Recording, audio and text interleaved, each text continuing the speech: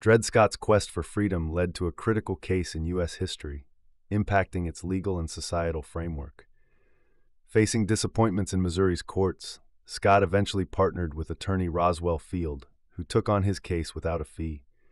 They pushed the case to federal court when his owner, John Sanford, relocated to New York. Following another loss under a federal trial in 1854, with Judge Robert William Wells upholding Missouri law, Scott's legal battle reached the U.S. Supreme Court.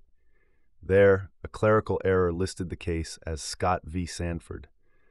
Despite an esteemed defense team, including Montgomery, Blair, and George Ticknor Curtis, the Supreme Court ruled against Scott, reinforcing slavery and fueling Civil War tensions. The Dred Scott decision epitomizes America's conflict over slavery and the pursuit of equality.